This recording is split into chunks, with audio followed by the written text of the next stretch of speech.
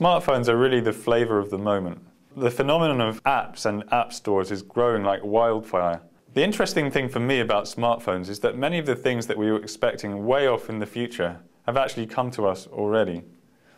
The technology pundits have been talking for years about things like surgically implanted computers and sensors embedded in our environment. But my smartphone is within 1 meter of me 24 hours a day, and it's full of sensors measuring magnetic field, position, acceleration, and so forth. It's permanently connected to the internet and also to other objects around it. The practical difference between a smartphone and a surgically implanted internet device is not as great as you might think. As you might expect, ENISA has been looking at the security and privacy risks of smartphones. We've created a report that gives us a comprehensive summary of the top smartphone risks for different kinds of users, businesses, governments, and consumers. And we've also given some advice on using smartphones securely, particularly for businesses. Here's a taster of some of the results. At ENISA, we always like to take a balanced view. So first of all, we looked at some of the security benefits of using a smartphone. Actually, smartphones have better security in some ways.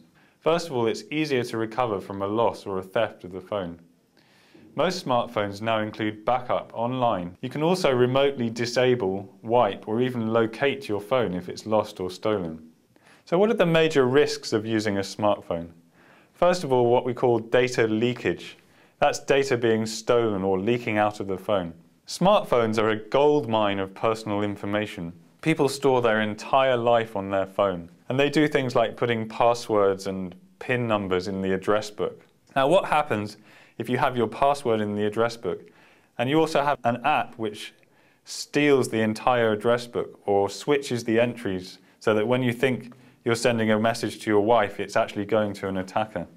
Secondly, for businesses and governments, if you're using a phone to handle sensitive corporate data or classified information, you should be very careful what apps get installed on the phone.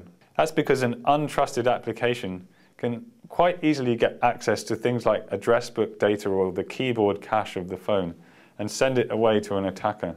Every year, millions of smartphones are thrown away by businesses, with the most sensitive data still available on the phone. Finally, it's actually possible for apps to steal money off you by calling premium numbers without you knowing about it. ENISA has created a list of best practices for how to manage and implement smartphones in a business or government. We've also given some tips for end users and consumers. For example, create a whitelist of apps which users can install. Don't put sensitive contact data on phones where the user can install untrusted apps. For businesses, implement an acceptable use policy covering the use of business phones for personal purposes and vice versa. You can read more of our recommendations in our report at the following address.